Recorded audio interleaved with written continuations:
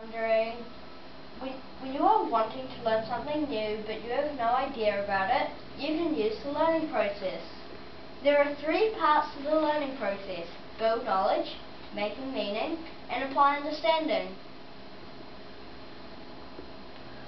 So, Ben, can you give me an example of something you've done recently? Well, last term our focus was to make a difference in society. So we got into groups and chose a charity we were passionate about. We had to persuade an audience that this was the best charity to support. First we had to build knowledge on the text, organisation of an exposition. Then we had to build knowledge on the charity. But we can't believe everything on the internet, so we had to build knowledge on reputable sources. We made meaning by sorting out the information and deciding by what was important and not so important. We had to reflect and check that we had enough information. If we didn't, we had to go back to build knowledge.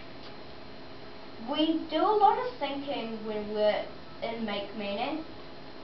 The learning process is an unpredictable cycle, not a sequential one. We applied our understanding by creating an exposition and a presentation to persuade the judges. The presentation included videos, animation, and music we created. How do I feel about the learning process?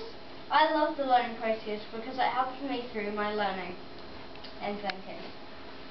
Thank you. That was my learning. At first, when I drop into the pit, I struggle and feel stretched. I use the learning process and the 7 learner qualities as a ladder to help me get out of the pit.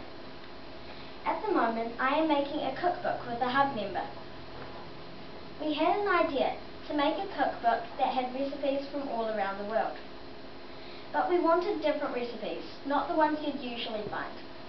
And we wanted the recipes to come from the people themselves, rather than just from other cookbooks. But we started to struggle. How could we get the recipes for our book? After doing some thinking, wondering, and reflecting, we decided to list a number of different sources. Then we compared and contrasted our different ideas. Finally, we decided the best ways. We could use our class blog, which gets thousands of views every day, a cooking forum website, and we could email all the parents from Stonefield School, as we have so many different cultures here. Now we've got loads of recipes and need to sort and group them and plan what our cookbook is going to look like. Wow, this is going to be tough. Looks like we're in the pit again.